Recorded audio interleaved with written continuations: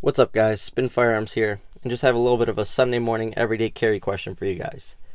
What is your carry firearm when you run to the mailbox? For me, my mailbox is down the street, it's not at the end of my driveway.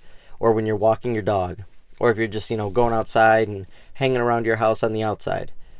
Do you switch it up to something lighter? Because the way I look at it is, if I'm on a walk with my dog or going to get the mailbox, if somebody's going to threaten my life, they're usually going to do it from up close. Therefore, I don't mind having a small firearm like the Glock 43 with the Shield Arms mags, or my FN 503, which I love.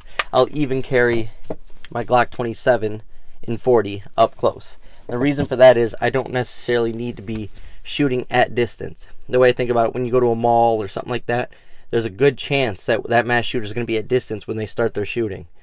So that's why I like to carry my heavier Glock 26 and in 9mm, because I don't want to be shooting at distance with the 40. I want to up my chances by using a 9mm to protect and save everyone else. So let me know what you guys carry when you're just doing something small, like walking your dog, going to get the mail, doing yard work, stuff like that.